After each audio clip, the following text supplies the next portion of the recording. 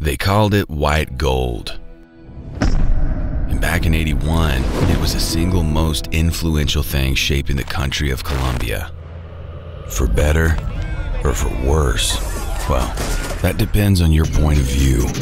You see, the sheer scale of the operation made a whole lot of people a whole lot of money. We're talking more than $70 million a day at its height. And that's just what's attributed to this guy, El Patron. But when that level of money is involved, violence is never far behind.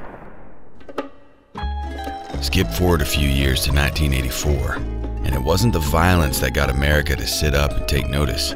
Billions of dollars a year literally flying away from the US Treasury? Of course it was the money. For me though, it was about fulfilling my duty to my country, at least before all the patriotic bullshit wore off. But let's not get ahead of ourselves. My name is Steve Murphy, DEA, and this is where it all began.